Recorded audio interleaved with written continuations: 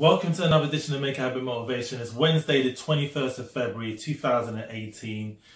It's Andrew J. Jules. Yesterday, I talked about your environment, how important your environment is to how you feel inside and what you present on the outside. It's so important. And the day before yesterday, I talked about you're alive. You're blessed. You're blessed to be alive. You're blessed to be alive. I hope you understand that. And today I'm going to go further into the fact of faith. Faith is believing in the unknown, something that's not actually there. That's not physically, you cannot touch it, you cannot feel it, you cannot smell it. It's just there. And for example, people misunderstand the word faith with believing.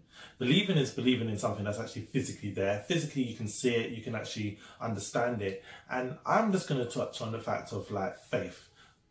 A lot of people go into church and they pray, but they don't have no faith. And faith is the foundation that you place your prayers on. And if you don't have no faith, then you're wasting your time praying. It's just the same as it goes to the fact that when you are actually going into church and you're looking at the pastor, you're looking at other people and you're looking down at them and you're judging them, well, mainly the first thing is a lot of people will be like, well, my pastor makes more money than me, or makes more money or looks a certain way and has nice cars and a lot of good stuff happening. But then that don't even make sense, because then why are you going and listening to them doing their service and you don't appreciate the fact that they're being blessed? Because that's a blessing, isn't it, really, to be doing well? That's what I've got to say to you right now. Stop praying and not having no faith. You need to start building that faith that your prayers will be answered.